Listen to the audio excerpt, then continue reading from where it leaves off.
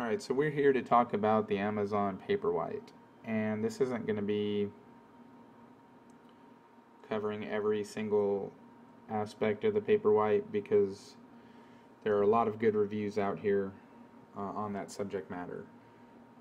What I want to talk about are some shortcomings that I had with the device. So let's talk about the pros first of all.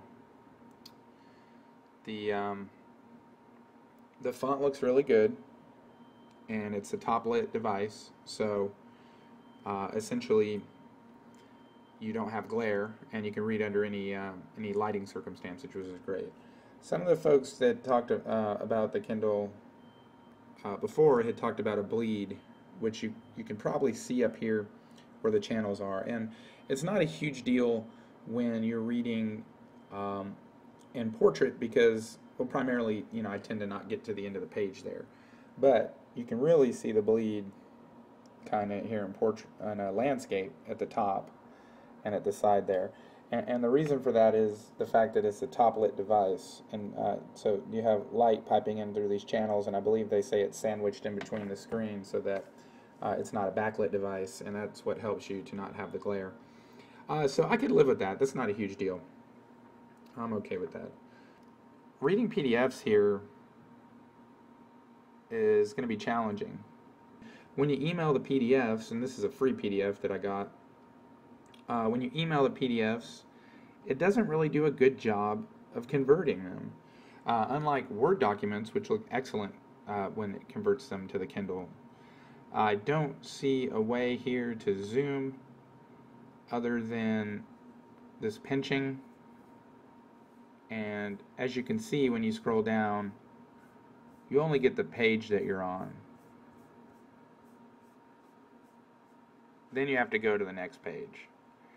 And, some folks that say they don't mind zooming. I read, 800-page documents. I don't want to have to zoom all the time.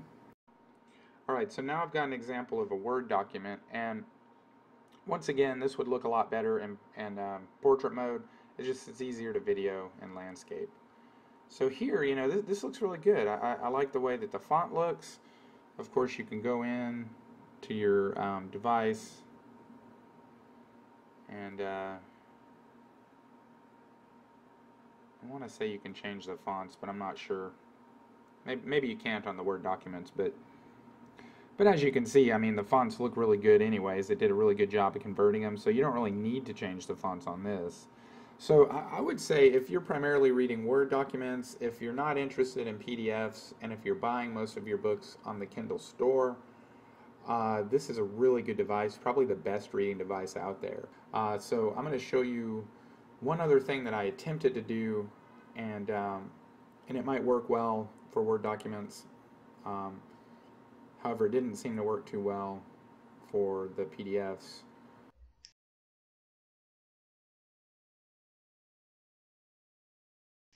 Alright, so basically, there are times like, for instance, I bought the Kindle edition of this book, and for $5 more I could get the unlocked one so I could read it on the computer and whatnot. And there are other times when I'll purchase books like from Informat IT that are coming straight in the PDF document. And of course, another option is that sometimes I'll download something like this document from Veeam. So what we're going to attempt to do here, and I've done this once before with very little results, but we'll give this a shot, is we can take these documents and we can try to convert them with, I don't know how to say it, but Calibre. And there's page structure detection, table of contents. Haven't had a lot of luck, but basically under page setup we can go in and we're going to say Kindle White, provide default input, and it's going to go through the queue basically, and we can see the queue here. It's just going to go through and convert the documents. We're going to go ahead and we're going to hook up the Kindle.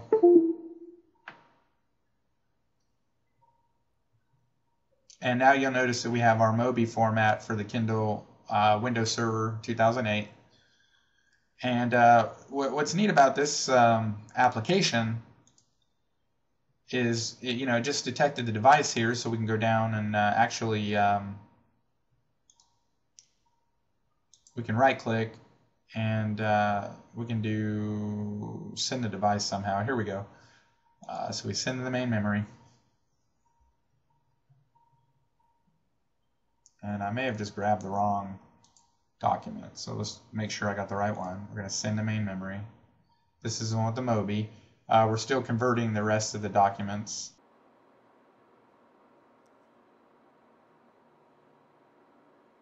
Alright, so let's open up our converted PDF. This one actually doesn't look bad compared to the other one that I did previously. And I think part of the hang-up that I had, though, is it didn't get the index properly on the first attempt of this. So, we can go to page location or whatnot, but and there may be ways for advanced people to go and actually find the table of contents or create one, but for me this just seems like a lot of trouble to make this device read PDFs and or converted PDFs. So the verdict for me is I'm out on the PDFs for this.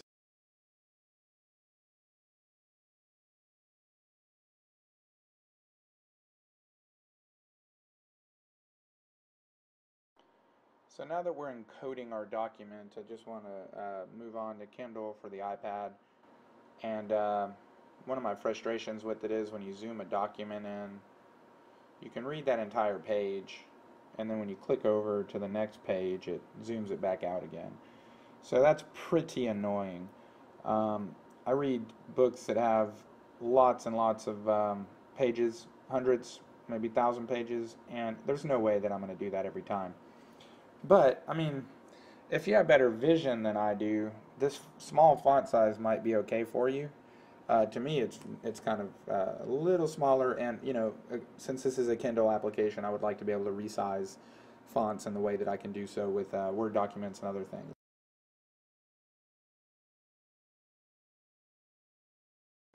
So here's an example of a Word document that I sent to the iPad, and it does a lot better job of getting some of the I don't know, the special characters and the notes and things that the Kindle white paper, whatever it's called, Paperwhite, couldn't do. But you'll notice it's backlit and it does have a glare.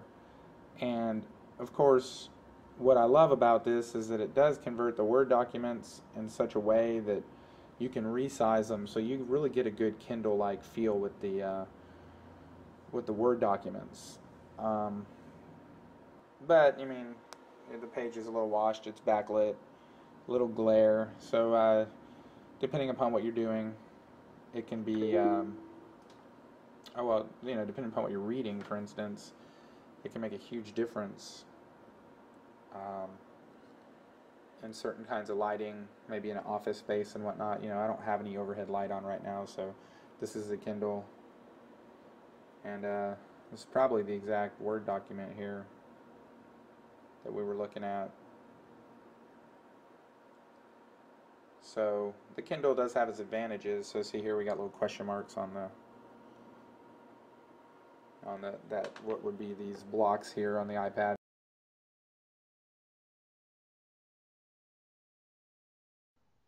Alright, so we're going to switch over to the PC for a minute, and we've got our same documents here, and what we're going to do is we're going to copy them over to the iPad.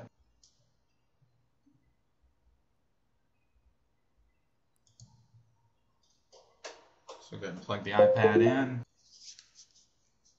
and it's going to start synchronizing. And here's our PDF books. So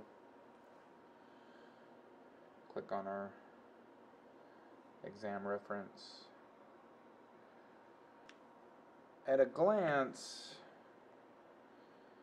the font's a little better than the Kindle was, which would make sense because this is an iPad, but still in all, we've got that same issue to where when we zoom the page in, it doesn't save. And for folks like me that just have slightly bad eyesight, that's not going to cut it.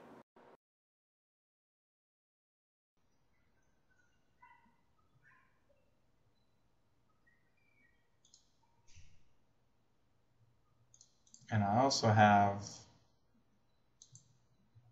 this PDF Reader Pro, which I've purchased in the past. So let's go ahead and copy those books up there as well. And then we'll synchronize.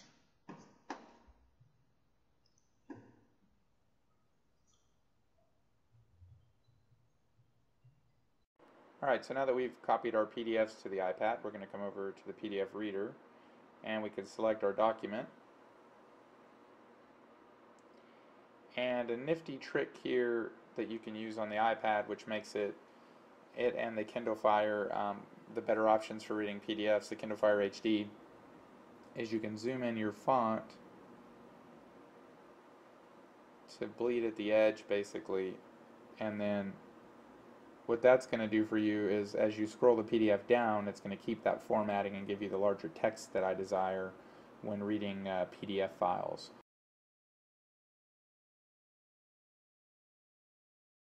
Here's we've got Safari online, and Safari is really nice. You can read your books online, or you can cache 3 of your 10 books that you've checked out for the month to the iPad and then read on the go.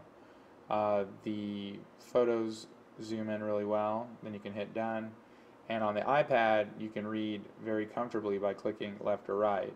Not quite as good on the PC or the Kindle, I've noticed.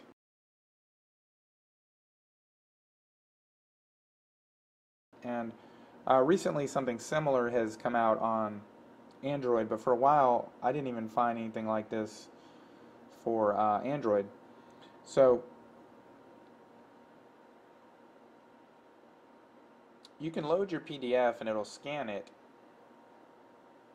About the author Mitch Tulloch is and it a reads well-known it to expert you. delivers value for cloud computing. Chapter 1, 13 Windows Server 2012 also provides numerous efficiencies. 2012 private.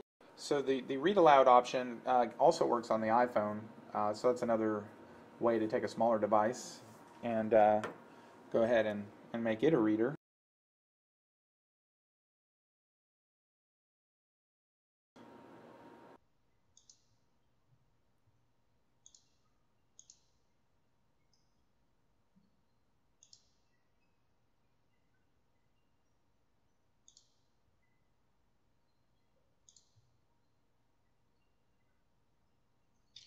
Alright, so it looks like just like with our iBooks, in order to copy up PDFs, we just simply use iTunes.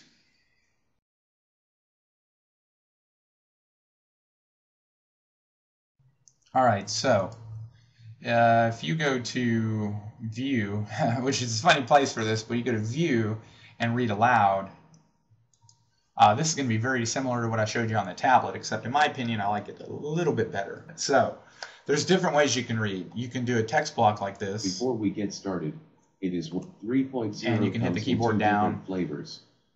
Microsoft offers a standalone version. That'll get annoying, of course. So Control-Shift-V will read the page. Control-Shift-B sometimes will read the entire document. Depending upon how the OCR is handled on the PDF, you might get blank, blank, blank, or it may not read a page. But by and large, I'd say 80% of the time, this works great. What I love to do is just sit there and I'll be at work and I'll be multitasking and typing or working on a project, and then I can listen to PDFs.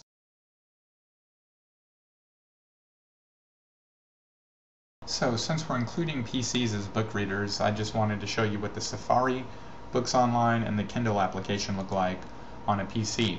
So when it comes to Safari, you just log into the website, and as you can see, you get a similar view to what you got before on the Kindle, except we have this bar on the side that allows us to go from one page to the next to read. And I imagine if this was a Windows 8 tablet, you know, we could just touch like we do on the iPad. And this is a pretty nice feature set. You can go and Check your books out down to your device, which is pretty slick. So you can read them offline. I think I might have mentioned that earlier, but you can have up to 3 of those, and you can have 10 books out per month, 10 tokens, and you can take a look at what's on your bookshelf. 7 more available. Go to favorites and folders. These are the books that I'm reading currently.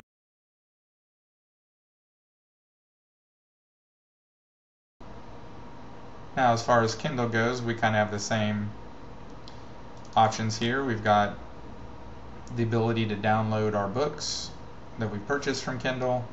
This is a Mobi that, so in this example, this is a book I purchased from Kindle. This is a Mobi that I purchased from Manning Publications, and they allow me to read it on the Kindle. So that's actually a DRM free book, and all I had to do was email it to the address that Amazon gives me.